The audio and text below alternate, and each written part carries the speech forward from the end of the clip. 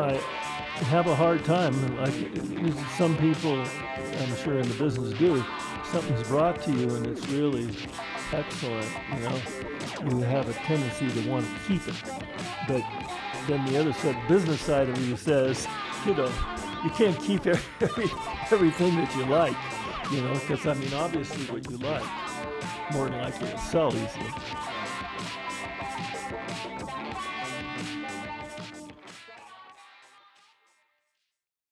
All right, I've got Jan Musial here today, and I had to pull teeth to get you here, didn't I, Jan?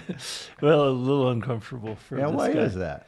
Well, because I'm not used to being in the limelight, I guess. People. You like to be under the radar? Correct. Yeah, and I know that's true because you have no phone. Right. You have no computer. That's true. But yet you've been in the Indian art business since 79? 1979 I started. Yeah. And that happened because of being a collector for years before. And as you probably know, Mark, the collectors begin to trade or, buy things from each other. And one day, back in early 79, I had a gentleman from Scottsdale buy like $9,000 from me. And I said, I better make this a business. So I went and got a license. So I want to know how you got there. So where'd you grow up? I grew up in Southern California, a place called Culver City. Yeah, of course. Culver City, California. That was just a little dink of a town then, wasn't it? It was back in the 40s and 50s. It was a wonderful place to grow up and, in the Los Angeles area. Yeah, when it was just Southern California. Yeah, and the towns were separated, pretty much by open space. We could, ride our bicycles down to the beach, which was maybe 3 miles. Yeah. And, you just did it by yourself when you were 9, 10 years old. Nobody didn't worry about anything. In Culver City, God, you wouldn't do that now. Yeah, right. And so. And then you started, your interest in Native American art started really early, right? It did. And the first time I became conscious of the fact that I was interested in, we call it Native American art Indian today. Art. Indian art. Yeah. Well, we still call it that, right? Yeah, was my sister, my cousin, and I on Saturdays would walk down to the library and, spend the morning down there.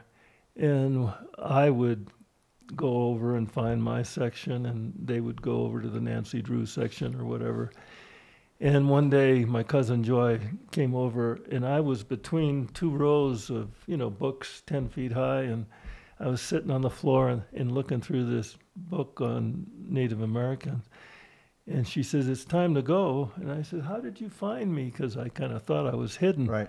She says, "You're always in the Indian section." And and that's when I was 7. And that brought it to my attention that I, for whatever reason, gravitated towards Native American, And did works. you go and look for arrowheads and that kind of thing at all? I did. That's a whole another story. That's part of the background. I had an aunt and uncle that lived in Las Vegas, Nevada. And on Easter and in Christmas holidays, we would often drive to see them. And they had 2 boys, and one of my cousins, Skipper, he and I both had the same interest. And they lived on the fringes of Las Vegas at that time. Of course, it's probably downtown today. Right. But we would just pack a lunch and go out and look for arrowheads during the day or potsherds, Yeah. And that was when we were, 7, 8, 9 years old. And it was great fun. It was exciting to find a potsherd with a little bit of a design on it and that kind of And you thing. can find it right in Vegas?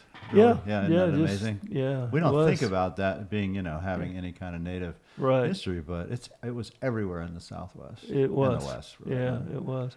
And my dad and my uncle were nice enough to take the 2 of us over to Kingman so we could see real Indians, Right. And we'd camp out in Peach Springs and places like that. What years was this? Was This in the was 40s? in 51, 52, 53. I bought my first pot in 52 or 3 when I was 9, 10 years old.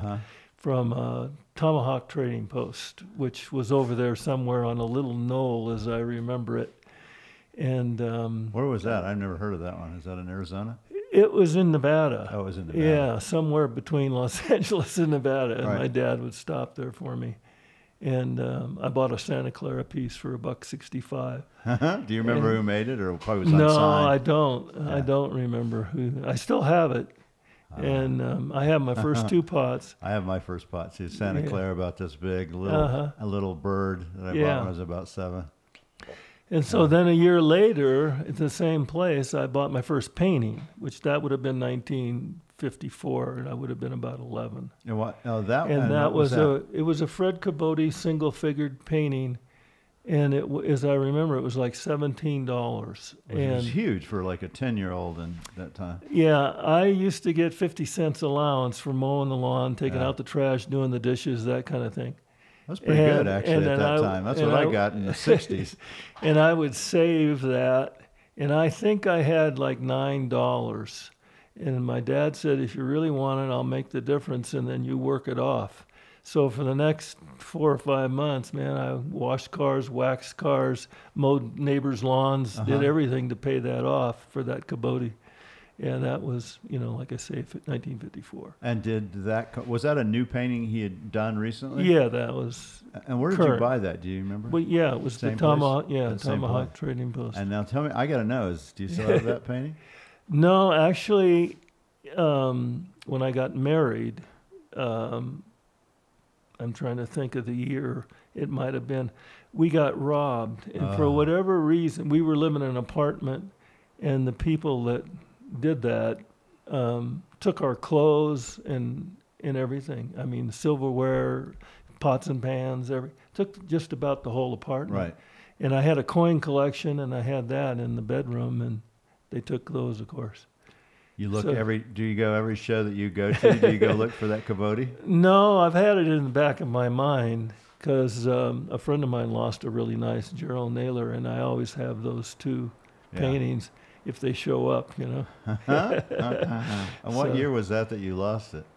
It would have been, it was after the active service, probably about 65, Yeah. thereabouts. All right. Yeah. So if anybody's out there that bought a Cabote around 65 or 66, let us know. Yeah, right. We'd like to get it back. Exactly. So you grew up the whole time in Culver City. You graduated I did. high school there too? Correct. Culver High. And were you Yes, sir. interested in the arts? Did you do anything were you painting, drawing, anything like that at all? Well, I think my interest in art came from my father. My father could do anything with a paintbrush, and he sold paint for a living. And Like house paint? House paint, correct. And that's and that's what his job was, to sell house paint? yeah, he had his own shop there Yeah. in Culver City on Sepulveda Boulevard. And he also was very interested in art, and he drew. He could do pinstriping. Like when I was a teenager, he did pinstriping on my car for me and my friends. He would do, flame work on a gas tank for a motorcycle, that kind of stuff. And he attended classes, night classes, art classes. And when I was real little, probably 6, 7, I would go with him, and I would sit at his feet, and he would paint, from a live model. Wow. And I would play with his pastels and stuff like that. And I think that's how I might have been spurred to be interested in color and art. you know. And so you think he was an artist that just didn't ever get the opportunity to become like a fine artist? Was that his dream? Yeah, you he think? did. He did it for pleasure. It Just was his pleasure. hobby. Yeah. Yeah, he enjoyed doing it. It was a way of unwinding, I'm sure, from his business and the stress of other things. Right. And so when you left for college, did you have an idea what you wanted to do? Well, what I wanted to do Yeah. and what my brain would let me do was two Okay. different things. And what was that? Well, I thought, anthropology or archaeology, but I didn't have the smarts for that. So I went into agriculture, and that was after active duty service. Oh, let's talk about that. So you're 18. Went immediately into the so service. So you graduate high school. This is what year? 61. Okay. And I was in the Navy from 61 to 67. Oh, that's a long time. And why did well, you decide? I was a reserve, and I had 2 years active. I see. And why did you decide you wanted to go into the service? Well, that's kind of a tough question to answer. You know, it was a tough time for our family. There was, you know, personal issues. I see. So there was some things that drove you from. Yeah, to get away. Got it. Yeah. It was. Yeah. So the last part of your high school was rougher than maybe. It was. Yeah, it was pretty tough. It was, and I made it tough probably for my parents too. Yeah. So they were.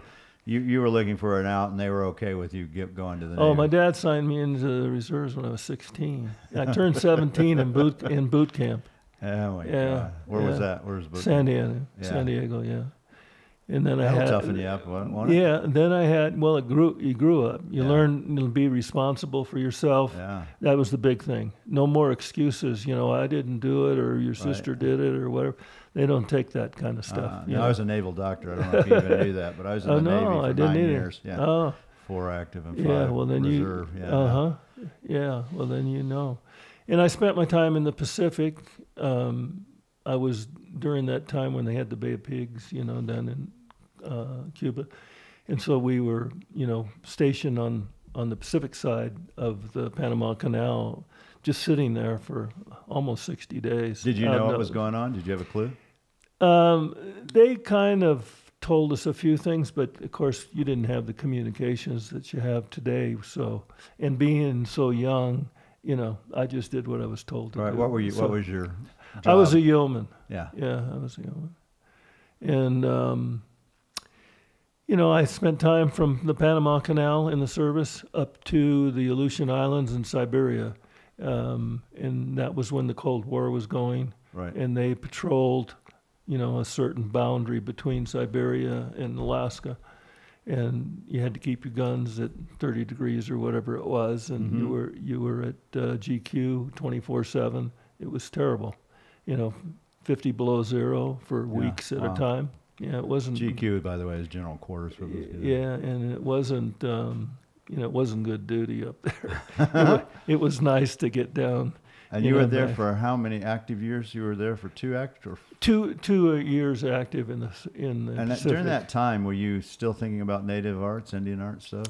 Well, it left me, you know, when girls came along in my mind and the service, yeah, it left me. No, I wasn't. I kind of put it on the back burner. It didn't come back until, you know, maybe mid 60s is when it started to. So you do 2 years active duty, and that's through what, 64? I was from June of 61 to July of 63 active duty. But you do reserve, and you do it right through the Vietnam War, right? Right. They called me back and said they needed yeomen, and I said, well, you know, I just got married, and much to my surprise, the guy just signed off the paper and said, okay, we don't need you. Right. I walked out of there thanking the Lord up above that I didn't have to go to Nam. Yeah, because, you know, if I would have answered it the wrong way, I guess I would have been on board again. Right. Yeah. So 4 years you did the reserve, is that right? Yeah, but you didn't have to go do Vietnam. No. Yeah, you were fortunate. You were fortunate. I was. Yeah, because I'm sure a lot of your friends, or at least your... Oh, yeah, I lost 2 of my friends that I went to high school with. They went into the Army. Yeah. What was that like, they to didn't lose come friends home. so young? Does that affect you think? No, I was kind of, you know, I don't know, calloused from my background. And I didn't get too emotional when somebody was lost. You had learned how to deal with your emotions at an early age, it sounds like. I did. Yeah, I did. I got it. Yeah. And so. Yeah. So, you know, from there, got married. I worked for the airlines, United Airlines, for a couple of years. What'd you do? And worked in the tools supply, and there at LAX. And then I became a fireman for LA County. I didn't know that. Yeah, I was a fireman for 30 years. Oh my gosh. It's from 69 to 99. Wow. And, you know, that's a whole nother story there. I want to hear that story. Do you really? Absolutely. Well, my first wife and I waited quite a while. I was 27 when we had our daughter, and my wife was one of the few women that didn't like being a mother. And within a short time, I'll kind of fast forward, but it was short time. Cindy was maybe 6 years old. Her mother left, and I got 100% custody of my daughter, which was very unusual for a man in 1972 or whatever that would be. And I had already built a home in Flagstaff, and my plan was to go over there, but again, my ex didn't want to do that. And was that the native thing that was pulling you to Flag? Yes, absolutely. And then when I got custody of my daughter, it's a lot of responsibility. I can't remember how many years I had on the department, but I thought, I've got a good job, and my mother and my sister were willing to help me because you work 24-hour shifts. So they were willing to help me raise my daughter. Right, because they're still in Culver City, or your mom was? Right, mom and my sister, they were both in the teaching field for the schools. And so I was kind of mandated to stay in Southern California, even though I had a home. And I started a business, as I say, in '79. And because I, had that, I guess, type A personality where you're just go all the time, I started that business, and I would drive over, and sometimes my daughter would come with me, and we'd go out on the res almost every month. So how long had you been a fireman that you decided, okay, I'm going to start doing buying and selling? Well, I was 30 years as a fireman, and 23 of it I went back and forth. To the res? To the res and to Flagstaff. I started to do shows. At one time, I did 11 shows a year, which is almost one a month. This was for contemporary stuff primarily, right? Correct. I never got into the older stuff. Right. I just felt I didn't need to do that. Yeah, and what was it about the new stuff, the living artists, that really drew you in versus the old stuff? Because for most people, it's kind of the old stuff. A lot of people, start with the new and go to the old, but you're not. There's two things, Mark, that I, kind of shoot myself in the foot for. One is I don't deal in much jewelry, which is the biggest part of the whole business, especially with Navajos. And I never went into the old stuff. I mean, if old baskets came to me, fine. Yeah. But I stayed away from, religious items. I could have easily bought masks back in the 70s and whatnot, and I just didn't want to handle that. And part of that was my second wife was a Navajo. Yeah. And so we were married for about 10 years, and that was another reason why I stayed away from the old stuff. And where did you meet her? I met her out in Gray Mountain, and then she happened to work in Flagstaff, and so we picked up a relationship. And were you still doing the fireman thing at that point? Oh yeah, absolutely. So you meet this wonderful Navajo girl. Exactly, and I had a balancing act for those 23 years, of which I was married a second time for 10 or 11 of those years. So what's the cultural differences being married to they're a huge girl? Yeah, what are they? Well, I mean, I write these murder mysteries, and that's part of my is thing. That right? You'll have to read one. Actually, I'll give you one, but you know better than anybody. No, yeah, you do. It's just number one. Some of the cultural differences, what you have is pretty much accepted as theirs. And so, if you have money and they need a car battery or 4 tires, then, you have more than they do, so you get those 4 tires for them, that kind of thing.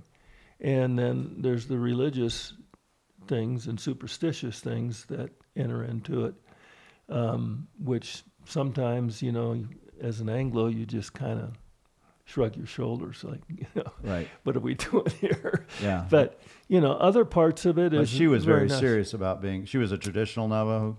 She was definitely caught between. She spoke fluently, she grew up with her grandmother because her parents were alcoholics. Then she was fostered out to a Mormon family in Utah. And for the first time when she was, I don't know, maybe 9 or 10, she had running water, could take showers. I mean, it was a huge shock to her compared to living with her grandmother as a child and an infant. And then she learned the Anglo way and, transformed herself into, working in a Anglo environment and so forth, but would go home, for different things or to see a medicine man. Yeah, that was part of her program. Yeah. Yeah. And then her daughter, she had, when I met her, she was like the last link. Her mother could hardly speak English. And then my wife was in between, could speak English and fluent Navajo. Her daughter spoke no Navajo and went to Anglo schools and really did not like going out, to see her grandparents or anything on the res. It was, Has that changed for her, that child? I have no idea. Yeah. We divorced back 27 years ago, so I don't know. A long time ago. I would know. But it gave you a respect for the people that probably a few people have. I understand. And it also lets you kind of have a window and looked at the culture. And when people say, you often hear that Native American culture is dying, and language certainly is. The younger people, they want everything that the younger Anglos, they want cell phones, smartphones. Right. They want a, 150 Ford pickup truck. They want, the music. They want, they don't, want to live like grandma and grandpa did. Yeah. Yeah. It's hard. Yeah, it is. Yeah. I mean, it is. Sheep herding and things like that are very difficult. But they have that in their core, Yeah. I mean, they always. I've never seen a Navajo that doesn't feel good to go back to the res. Yeah, and they have a great respect for their elders, unlike I think a lot of cultures. Right. So that's it. So when you're doing this as a fireman, and 7 years in, you go, I'm going to start a business. What was it that made you want to do that business? What was there? Well, as I said, that gentleman came over. He was a gallery owner in Scottsdale on Main Street. And you want to say his name? Do you know who it is, or do you not want to? No, I'd rather not. Okay, but, got it. Yeah, he's not around anymore. He moved up to Jackson and had a business up there for years. I think he and his brother. And so he was buying your collection. He was buying. Well, at that time, I was picking up things that other people wanted. I would find a collector that'd say, "Hey, keep your eye out for a medicine man, such and such basket or a Spider Woman basket, or something like that." And I'd find it, and I'd say, "Is this what you want?" And he'd buy it, and that's kind of the way it developed. And so I had called on him once or twice down in Scottsdale, and he says, "Well, I'm coming up to Flagstaff. Let me just see all of what you have. You can't bring it all down here." I said, "Sure, come by." And you had built a house by that time? Yeah, I was I had my own. I built a log home. But still going back and forth to LA. Oh, absolutely, yeah. Just starting. I mean, little did I realize I'd be doing it till 1999. Back in '79, another 20 years. Right. And so, yeah, I wouldn't recommend that to anybody, what I did, driving back and forth 500 miles each way. And your heart was in Flag, but you needed to make the money. And then in my responsibility of having my daughter, raise my daughter. And then that softened a bit when my daughter became junior high. I put her in a 5-day boarding school in, it was called Flint Ridge, La Cañada. It's right above the Rose Bowl there in Pasadena. And she was a 5-day boarding student. And then if I wasn't available on Saturday or Sunday, as I said, my mom and my sister would pitch in for me. So, but normally I would do my best to be off those days. I have to ask you this question because I have no idea. I've never talked to a real fire person. What's that like to be a fireman? What's it like to be a fireman? Yeah, I mean, I going just looked at it as a job. Well, yeah, but you're going into places people don't want to go. Burning buildings. That's true, but that's a small part of it. Just when I came on, in fact, LA County just recently celebrated his 50th anniversary with the paramedic program. And so when I came on, the medical end of it was just getting started. And little by little, that grew more and more. And the firemen today, I would say in most communities, the medical end of Is the the fire bigger part. is at least 85%. You know, the burning buildings or the car fires, that kind of thing, are secondary. Almost all the departments have built, you know, an empire around the medical thing. Yeah. Yeah. But did you enjoy that whole process? Oh, I loved my job. It was wonderful. And you work with, as a rule, you work with wonderful men, and they have a lot in common. I mean, you know, it's kind of a brotherhood, so to speak.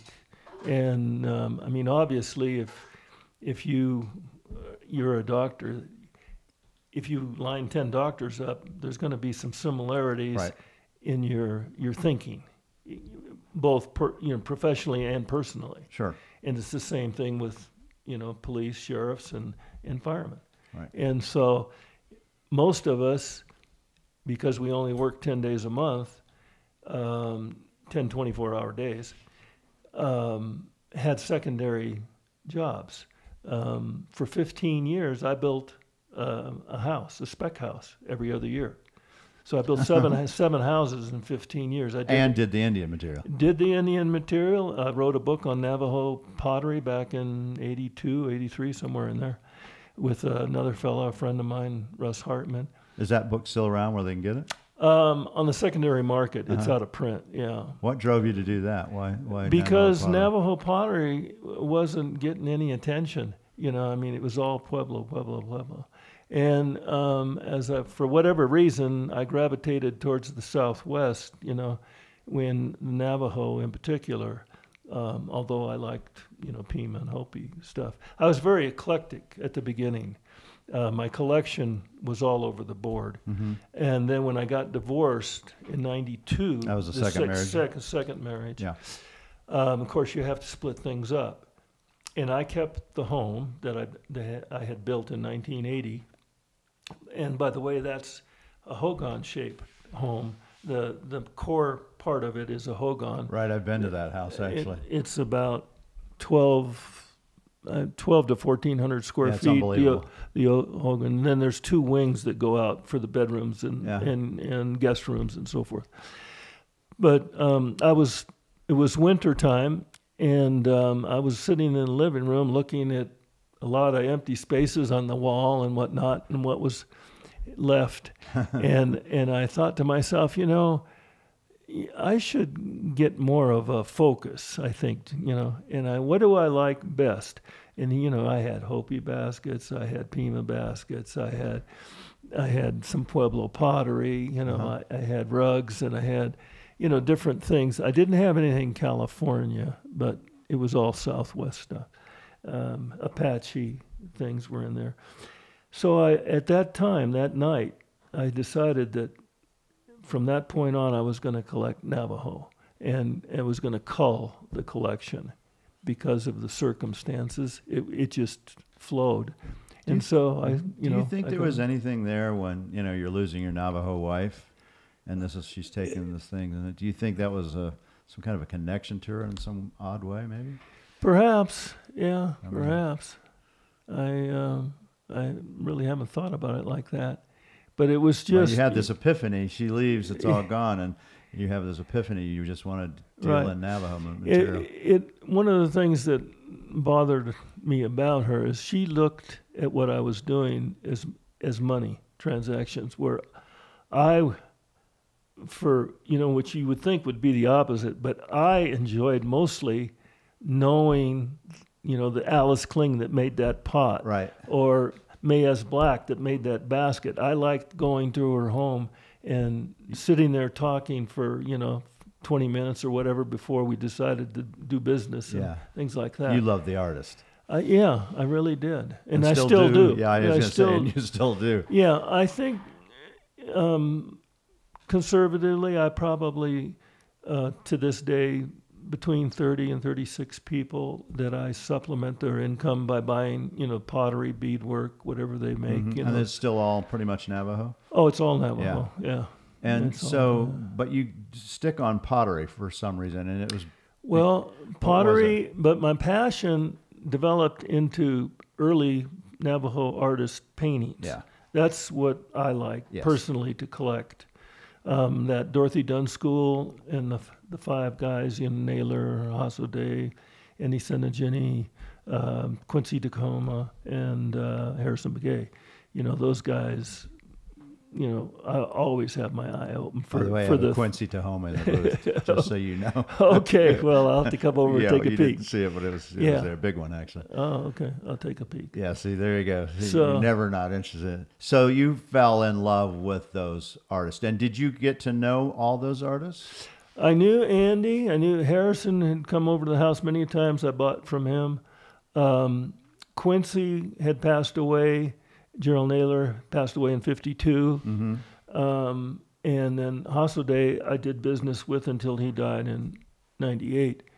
And I met him, Ha-So-De, which is Narciso Abeyta. Right, which is Tony Abeyta's dad. Correct. That's kind of a funny story. I met him on the streets of Gallup. I think I was on 2nd Street. Excuse me. He had a couple paintings under his arm. And I had bought from him just once before, I believe. But we both recognized each other. And I said, what do you got there, And so we were talking. This probably, I'm trying to think of how early this was. But it must have been like 77 or 78, somewhere in there. He pulled them out, and I said, well, I'll take that one there. And so we were talking, and I noticed he was kind of looking over my shoulder. I was looking towards him, towards the building. And I turned around, and there was these two young Navajo kids playing in the alley across the street. And I said, do you know those kids, And he says, one of those are, that one with the black hair is my boy. Of course, they both had black hair. Right. So I saw Tony from, I don't know, 100 yards or 50 yards away, for the first time. Of course, I didn't meet him at that time. And so, I continued to buy from Narciso until he passed away in 90. It was 1998. Did he ever talk to you about code talking? Because he was a code talker. No, I never talked to him about that. I didn't talk too much about personal stuff. Yeah. I understand. Yeah. So. And do you think that's partly because you lived intimately with a Navajo woman that you know to keep your boundaries when it comes to that kind of stuff? Or is that just you? I think both. Yeah. You if you're somewhat alert, you pick up on it.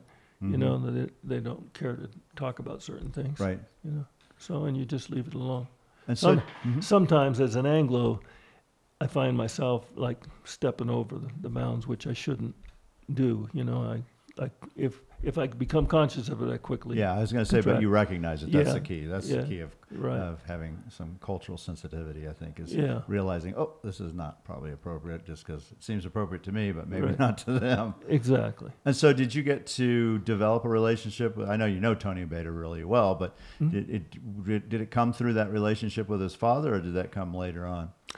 It came a bit later on, yeah. And Tony's a easy guy to become acquainted. Anybody who knows him automatically calls him their friend. I don't know how many people come to my home and say, "Oh, he's my friend." Tony Abeyta is my friend, and I think, yeah, right. The whole world is Tony's friend. I think we're friends, Tony. I hope. Yeah.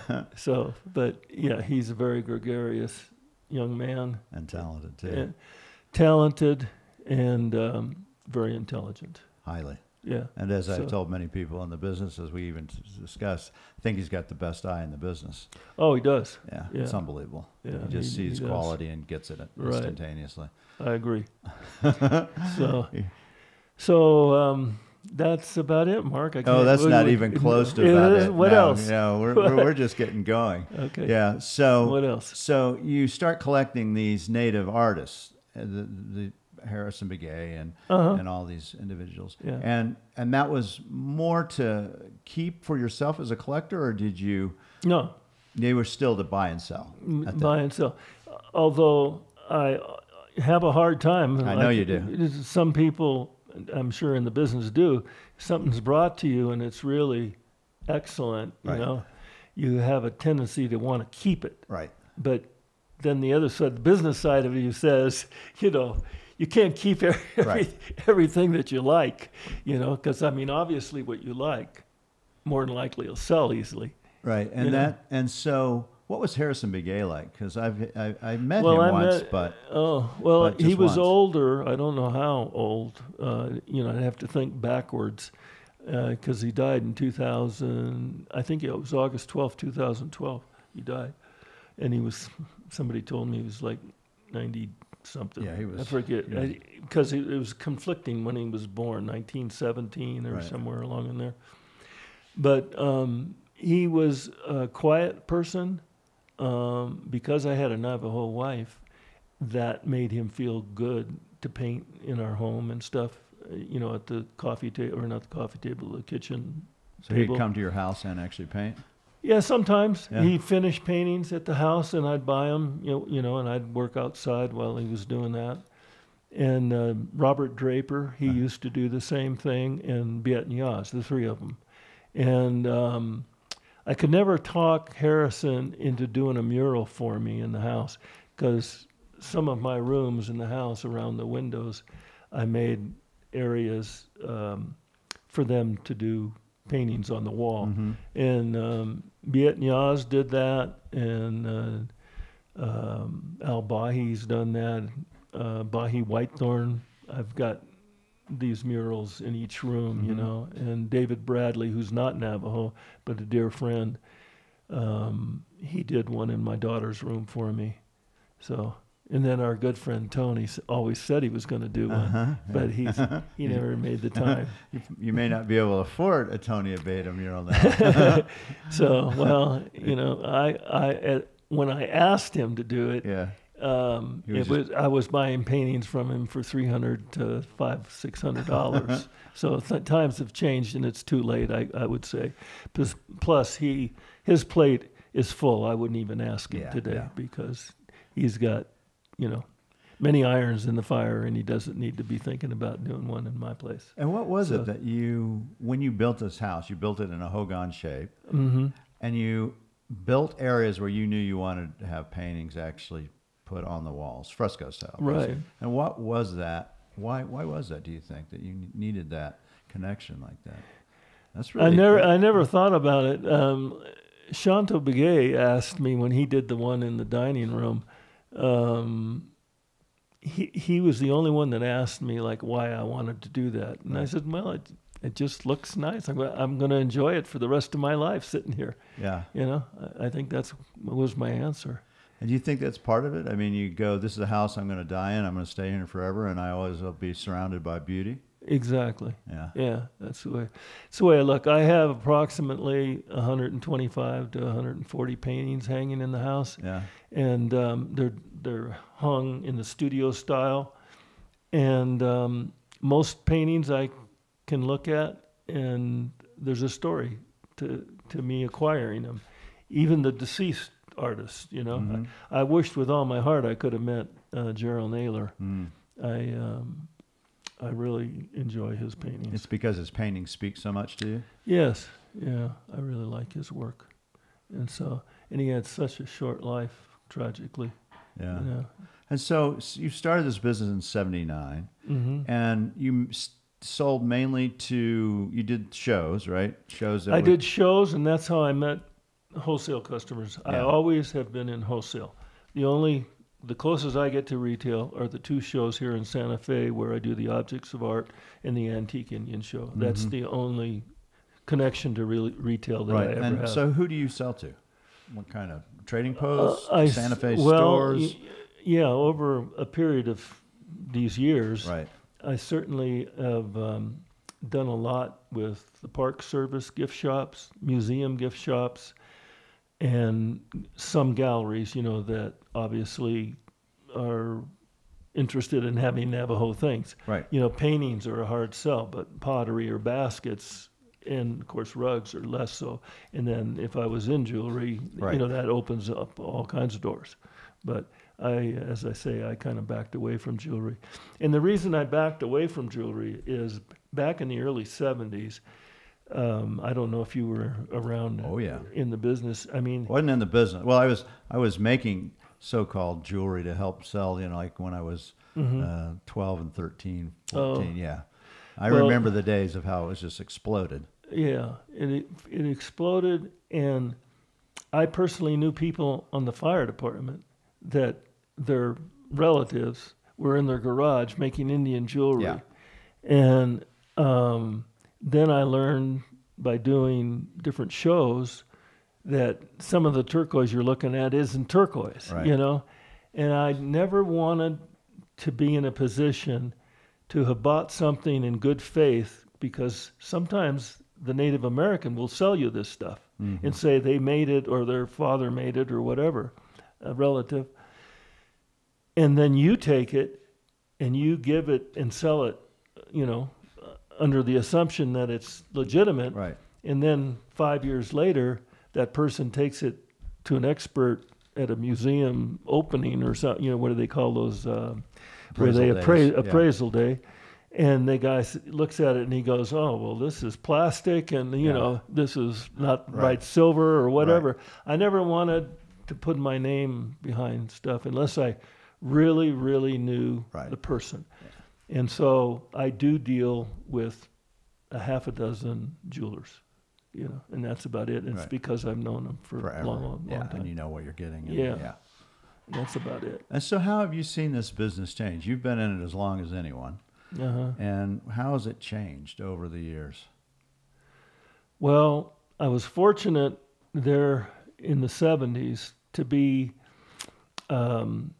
able to go out on the res and actually go to a trading post.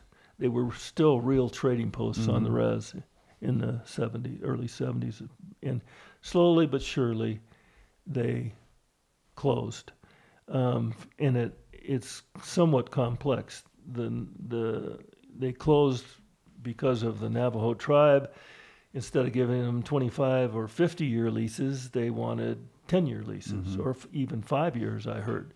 Well, a person with a 5-year lease, he's not going to put any money in a building that he might not get renewed. Yeah, because they own the building. The tribe owns the building. And then also, I can't remember exactly the time, but it certainly was by the early 80s, I think, the federal government, and I don't know all the particulars, said that the traders couldn't take pawn anymore. Right. And so the pawn shops were off reservation, which caused the Indians to circumnavigate the traders. That was another nail in the coffin for the trading posts. So, but I was fortunate enough to get acquainted and become friends with a number of families that own multiple trading posts, like Shonto and Ojeto and Carson and Kayenta. All these trading posts were owned by family members, And Inscription House was another one. And so often, for me, they would put things aside knowing that I would take them when I came out, 4 weeks later or whatever it was. And so they helped build my business in a big way, having friends on the res. And so then after the turquoise and the jewelry thing died down, there was somewhat of a lull. There was a recession, so to speak, in the Indian art business. And I had an old timer tell me that it went in 7-year cycles. It would go up and it would level off for 7 years and go down. And I don't know if that's quite true, but there is definitely cycle. Yeah. There's definitely cycles to it. And of course, this last recession we had really changed the environment overall for most Native American business dealers.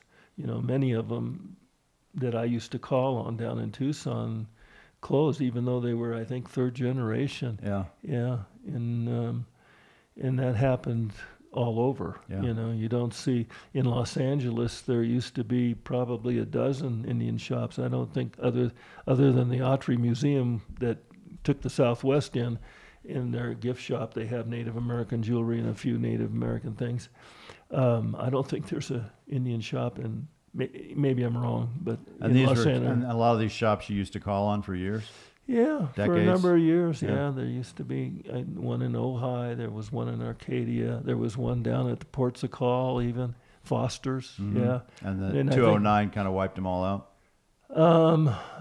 yeah, and plus many of them got older and they didn't have somebody to pass their business on to. You know, a family member wasn't interested. That was another thing that closed up businesses. And today, you know, after that, I think that recession was kind of a wake-up call to a lot of collectors who were maybe in their late 60s, early 70s, because they pulled back from buying during the recession. Right. And then those years, literally years of the recession, gave them time to think about what they were doing and what they were accumulating and how old they were getting to be. And then they found out that their daughter and son or their, you know, children, family members in general, didn't want what they were collecting. And before, they had never thought about it, I think. And so that realization caused them, like, to be very cautious when things got better, like in what would have been maybe 2013, 14, when things that's started about getting right. better. Yeah, and so it took a long time. I mean, baskets took a dive, you know, Right. rugs took a terrible hit, everything but jewelry, Yeah. Back to which that I jewelry. was not in. But have you seen that come back? I mean, I Oh, have. yes, Yeah, yeah, I have. absolutely. Yeah, it's come back. And of course, the old adage, if you have something good and it's a good price, you're going to sell it. Yeah, no, There's no absolutely. problem there. It's all that, you know, the mediocre stuff that either has to be priced right or you just have to find the right person. What do you think your legacy is for this business? Oh, my gosh. I know it's a hard question. I've never It even is. asked that question, but I think it's important to ask you that question. You know, I don't think I can answer it, Mark. My feeling is I've seen it so many times where dealers just disappear, you know, because of health reasons or whatnot. And a few people, old timers, talk about, well, you know, how so-and-so, he's not making it, you know, health-wise, he's not doing the shows anymore, and they just kind of fade away. So I don't know what the legacy would be, Well, you've got a book you know. and you got a house Yeah, with some great paintings that are painted into the house. yeah, that's true. But So that's part. That could be part. yeah, And part, how about all the native artists that you've supported for the last 50 years? That's a pretty damn good legacy, I would think. You think so? I do. I've know never thought of it. Yeah. Like that. Yeah, and you're still supporting them, right? Yeah, like I say, I think somewhere between 30 and 3 dozen. Yeah. I probably do on a regular basis. I supplement their income. Yeah, I think that's the legacy. Okay, well, Yeah. I'll accept that. Yeah.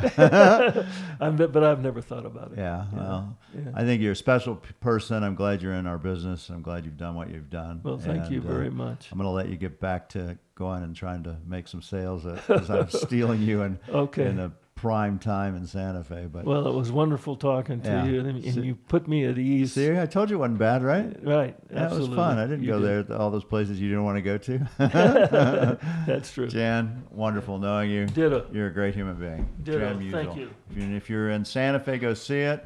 How can they get a hold of you? Is there a way or do they have to just go to other stores that sell your material? Well, they can always come by. I'm in Flagstaff. I'm about 4 miles from the museum, just off of Highway 180 there. And I always invite people that are interested in the, native Navajo arts.